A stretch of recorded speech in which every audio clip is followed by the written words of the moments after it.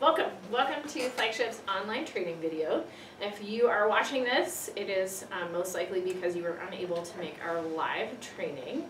It is very similar. It's going to cover the same information as our live training, but a little bit different scenarios. And if you have any questions at any time, please just reach out to your coordinator at your school. As well as we're going to be going through a lot of items found in your manual, broken up into sections, and at the end of each section, the video will pause and you will have the opportunity to take a short quiz on the information we just went over. So, welcome. The purpose of this training is for you to get a greater sense of the Flagship program and what we do as an organization, as well as a connection with your Flagship coordinator, your fellow instructors, as well as the students that you'll be working with.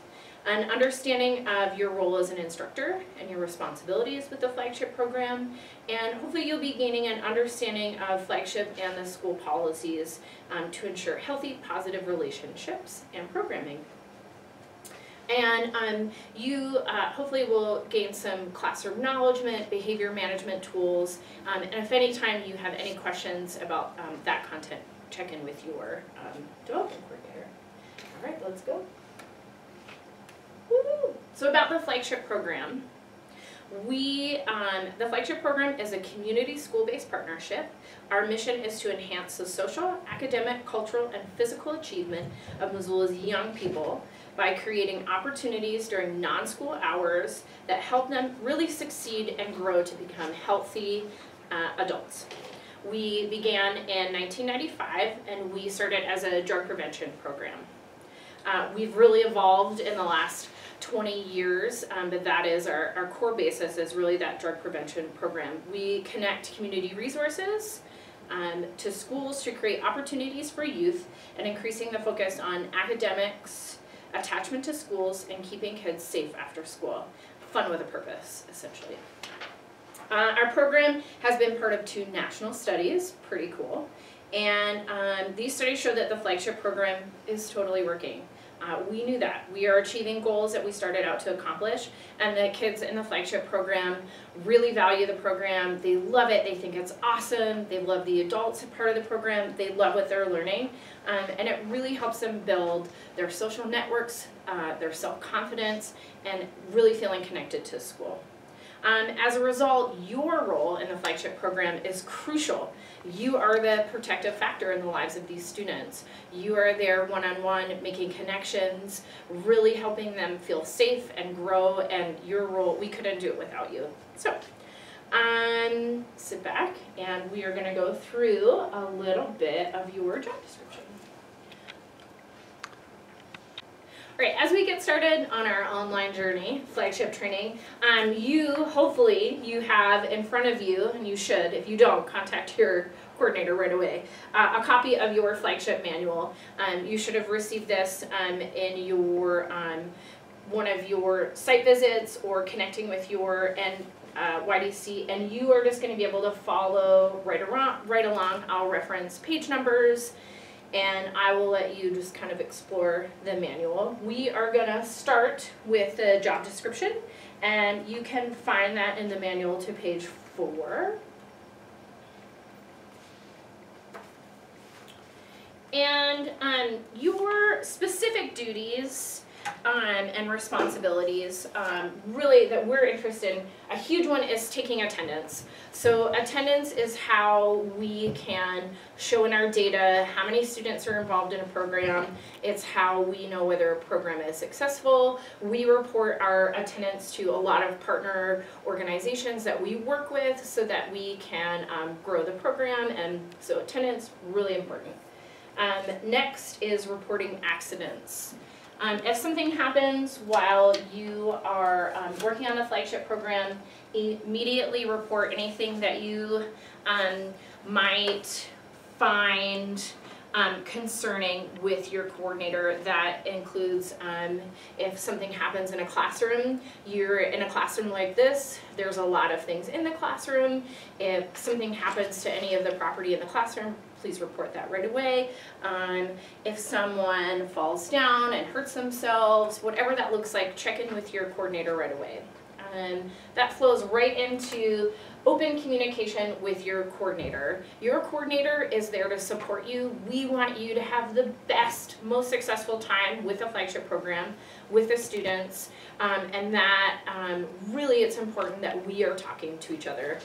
You're checking in with your coordinator, let them know how things are going. If you even think something is very small, like Johnny fell and bumped his head, but he seemed really okay, let us know that, because maybe later he isn't feeling okay, and we need to know that, so we can check in with the parents. Promptness. We need you there on time. So it's just, we are asking for 2 hours of commitment, 1 day a week, and we really need you to show up on time so that we can go over whatever our lesson plans are, check in with you, communicate with you, support you, and showing up on time really lets the students know that you care, and that's how the first step to building a really great relationship with your students. The next is cleaning up. So our school staff have really graciously opened up their classrooms to us, spaces in the school, and we need to be really respectful and make sure that we leave them in better shape than we found them. So taking time at the end of your program to make sure the room is clean, the space is clean, everything is in the garbage, all that kind of stuff, really important. Tracking hours. We rely heavily on grants to fund our program. We're not for profit. So making sure that you are keeping a record of your hours, and that flows into taking attendance as well. Those are all really important. And the last one, modeling behavior. Part of the program's goal is to normalize positive behavior, and the students are really looking at you to show how to act and how to behave. And so making sure that you are really following those, being respectful, being helpful, being kind, listening, all of those great skills that we are encouraging them to follow and live up to, and that really defines the Flagship program. Our next section, and I feel like probably one of the most important sections that we have in this training video, is safe touch. And really what we would really like you to take away is that the child has control of the touch. And so limit touch to avoid confusion. And so what we mean by that is that when you lift up a student or tickle a student, or maybe you touch the back of their head and the child isn't ready for that touch, or they didn't ask to engage in that touch, that can make them feel really unsafe and really uncomfortable. So some of the appropriate touch that we are looking for that's okay, that we really encourage, is a shoulder-to-shoulder side hug if a student is coming in for a hug, handshakes, high fives, and then really if you're unsure, just getting permission, like, hey, let's high five, or whatever that looks like. And you'll really get to know your students and learn your students. And some of the don'ts that are really personal are touching a student's hair, a head, piggyback rides, sitting on laps, full frontal hugs, tickling, wrestling, or anything that really takes the control away from the student. Our next section that we would like to cover is substance abuse. So all schools are drug-free workplaces and programs. And we are a drug and alcohol prevention-based program. So we do not tolerate any substance abuse in our programs. So using before or during instructor hours is not permissible, and no tobacco use in the presence of children. And some of what we do is, you may encounter this in your program, is what happens when the students in your program want to engage in a conversation about drugs and alcohol. So in a lot of our after-school programs, we have created this environment that is really comfortable and really fun, and you're this really cool adult that they look up to and they start to feel comfortable with, and they may start asking you questions about drugs and alcohol. And I think one of the train of thoughts that we often have is telling kids or students about the worst experience you have, or talking to them about it and thinking that they're going to take away, oh, hey, that was terrible. But really in actuality, what a student will take away from engaging them in a conversation about drugs and alcohol is that, whoa, you're so cool and you did it? That's awesome, I can do it. So what we really encourage is just letting students know that their brain isn't developed yet, and when we experiment with drugs and alcohol with our brain not developed, it can really have long-lasting effects. And if you find that you have students or a student who really engages in these conversations a lot, check in with us as a coordinator so that we can follow up and that we can give them the appropriate help or engage them in the appropriate conversations. Dress code. What do I wear to Flagship? Pretty simple and easy. We expect you to dress professionally and appropriately. Inappropriate clothing, we consider anything that has a drug or alcohol reference, logo, label, and you might not even think about it in terms of, hey, I just ran a really cool race this weekend. That race was sponsored by the Kettle House, and that may be somewhere on your shirt. So just being aware that our community, we have a lot of community events that are sponsored by breweries or whatever that looks like, and making sure that we aren't wearing those to Flagship, as well as anything that has offensive labels, logos, or has inadequate covering. And you can see by this diagram, we would like to have your shoulders covered, no low tops, midriff area and back are covered. Just really making sure that what you're wearing is professional and appropriate, and then also appropriate for the activity that you're running. If your activity is outside, we expect that you are dressed to play outside. And if your activity is running around, we expect that you are wearing sneakers and that you are ready to play. Next is cell phone use. We have them, we use them. They can be a great tool, but during the program, what we find is that if you are engaged on your phone, you are not engaging with the student. So our expectation is that your phone is away while you're at Flagship, and that the student's phone is away as well. There may be some circumstances while you're waiting for a phone call, and we can be relatively flexible. Check in with your YDC. And then some other points to really mention are that at no point in time should you be exchanging phone numbers with a student, or Facebook or email, or any communication outside of Flagship. And then as well, if a student asks you, hey, I need to use your phone, I need to call my mom, or what games do you have, or have you tried this cool app, you should be not sharing your phone with students at all. If it is a concern about a student needing to call home, then your coordinator can come and help that student out. And it's not our expectation that you are sharing your phone with the students. So just put it away, have fun, and play. We are mandatory reporting. We are mandatory reporters. And so the beauty of the relationship that you will develop with the students is that you kind of get into this like really cool, awesome, comfortable relationship, and they may feel so comfortable with you that they are going to share information about their lives that could require you to report that information. And during that process, you will always be supported by your coordinator, and you will never have to go through this process alone. But some steps to handling reportable information: listening attentively, letting the students speak freely, and just showing support and believing their story, reassuring the student, maintaining confidentiality with the coordinator, and this one is really important, is not making promises about not telling anyone. So if a student comes to you and says, hey, I've got a secret and I can't have you tell anybody. I want to tell you something about what's going on at home, but I need you to promise not to tell anyone. Your response to that is, I really am interested in keeping you safe, and I won't tell anyone who doesn't need to know, but I'm going to have to tell someone. But I won't tell anyone who doesn't need to know. You can't make those promises, and the next step would be calling Child Protective Services as necessary.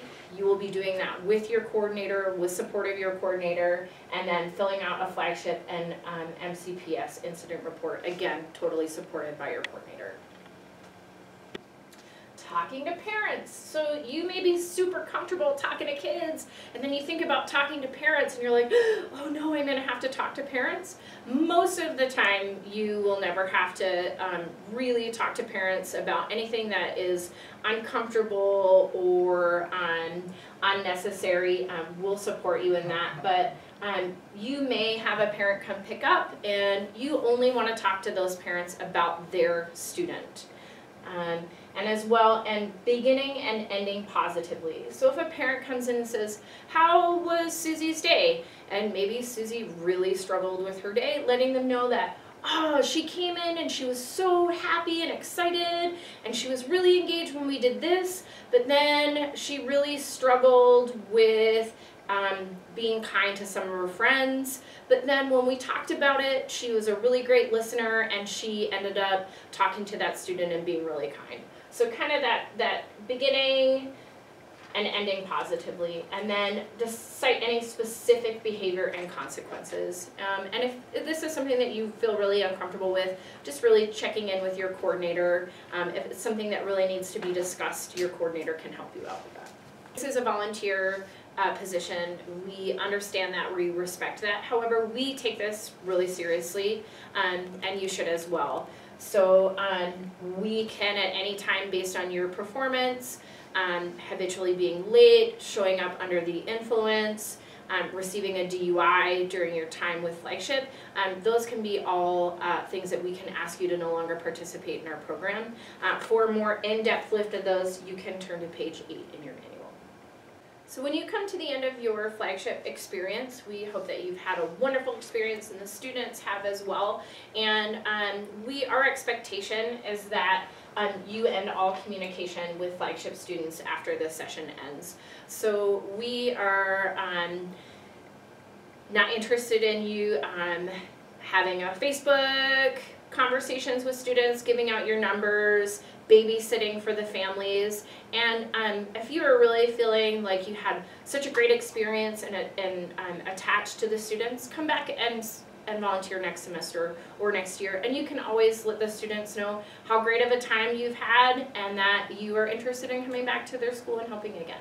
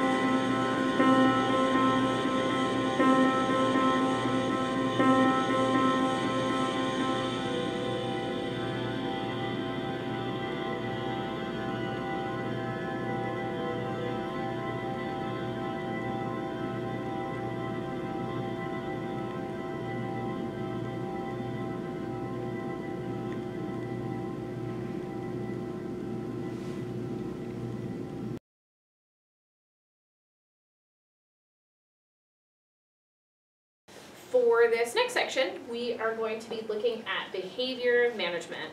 And this includes building relationships, behavior management strategies, steps of consequences, Flagship discipline referral system, and then our tips for behavior management and engagement. And really we're hoping we can provide you with some tools that you might not already have, or really reinforce the tools that you already know.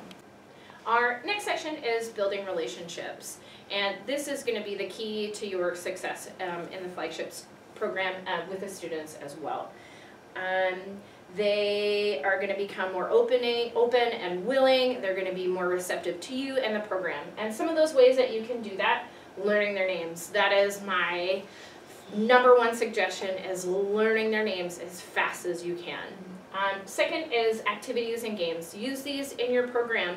The students, when you all start building relationships, when they get to know the students in the programs and you get to know them, everybody is going to have just a better time and feel more comfortable, and it's going to be more successful.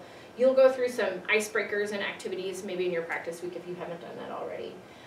Show them that you care. That's what arriving on time, learning their names, remembering things about them, asking them how their weekend was, what books do they read, what movies they like. Show them that you are really invested and you are interested in getting to know them.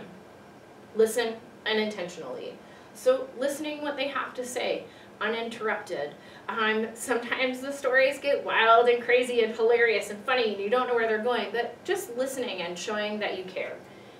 Sensitivity to their circumstances.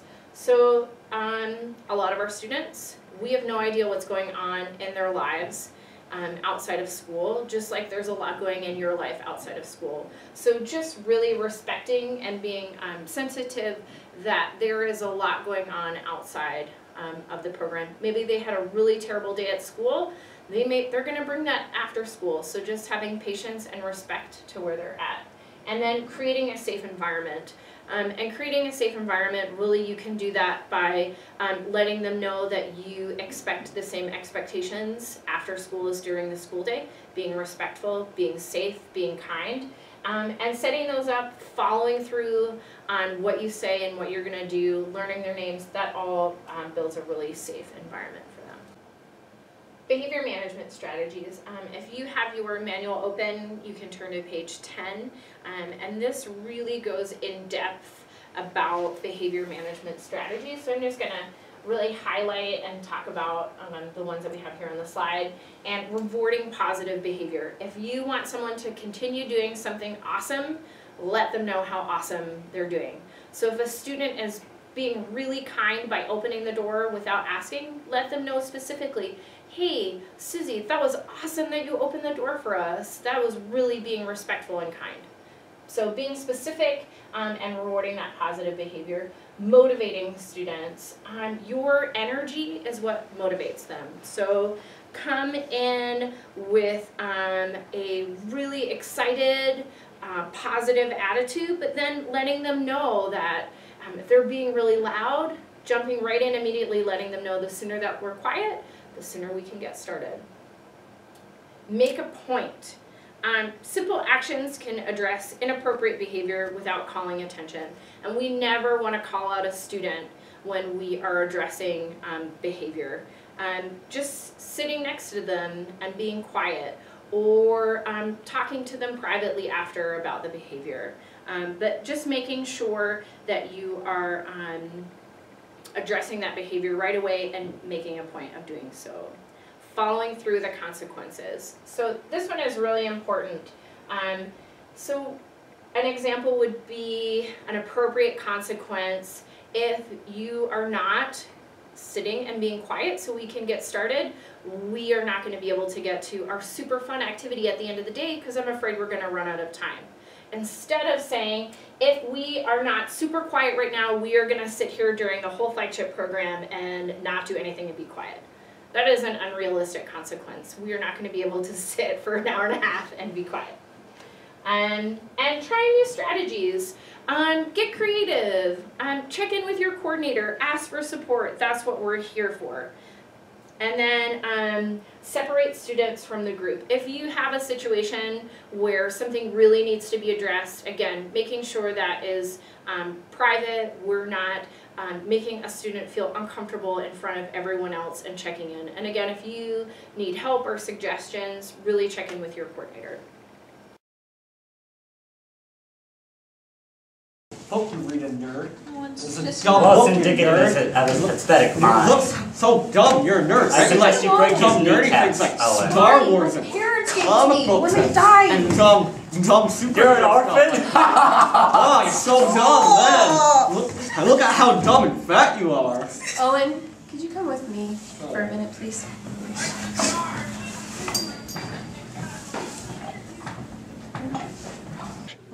So, how you doing? So, Owen, I noticed you were picking on Nate a lot there. What's going on? I've been having a real hard time with school, and my grades are all terrible now, and my dad's been drinking a lot, and I've been having a real hard time in general. Sounds like you've been really going through a tough time lately. I'm still a little concerned about how you're then treating Nate. Do you think that was fair? No. No. So, how do you think you're going to make that up to Nate? I'm gonna apologize, definitely. Good.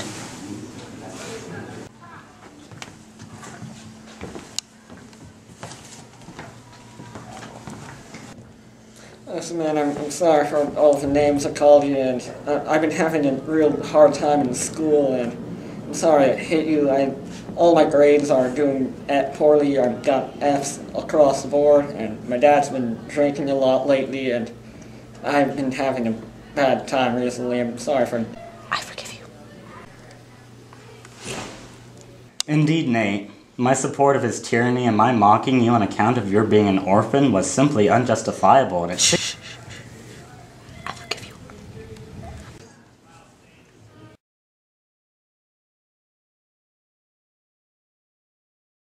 And then in accordance with the behavior management, we do have some tips. They are located on page 11 of your manual. Some of my favorites that I use frequently are special jobs. So you have a student who has got just a lot of energy and maybe they're talking while you're talking. Give them something else to do. Give them a special job, get them to help you. Chances are they really just need someone to interact with, engage with, and I find that can help with a lot of behavior management. Again, using the students' names, it is really difficult to manage that behavior if you don't remember their name. Hey, you, stop doing what you're doing. Doesn't work. Hey, Susie, I can see that maybe you're not as focused right now. Let's check in, find out what's going on. And then really, I like to just talk to the student. Just find out what's going on. Hey, Johnny, I noticed usually you are really super excited, and right now I can see that maybe you're feeling really mad or stressed. What's going on? How can I help you have a successful flagship? So read through those, come up with plans, solutions, and what you might use in your program. Let's try that one again. All right, next one is our top 10 student engagement tips. It's located on page 12 of your manual. You're going to be leading a group of students. Some of these are going to be really helpful for you, and you may have some that you already use, and some of these are new to you. My favorites that you should really get familiar with, I think that you'll use all the time in your time with Flagship, is attention getters. Get creative on how you're going to get the room to listen to you, whatever that looks like. And then teach it to them on your first day. So maybe it looks like every time I say, hey Flagship, you say, hey what? Practice it a few times. Let them know that's how you're going to get their attention. Having transition activities. You are going to be going outside, having a snack, doing an activity. Figure out how you're really going to engage them in the times that we are in transition. Icebreakers, having a couple of little games that the group really likes to do. Play those on the first day and then bring them back when there's some downtime. And then really just establishing those routines, letting them know what they are, following them, and above all, having fun. So this online training is really just a time for us to really get the ball rolling, and we really just the tip of the iceberg or the bottom of the mountain with these behavior management. These are just some really beginning tools to get you to start thinking about how you're going to manage your flagship groups. There's a lot of more resources in the manual that you can read, as well as check in any time with your flagship coordinator if you want additional games, ideas, you want to brainstorm some ways to really manage your group, and you'll get to know more as you get to know your group.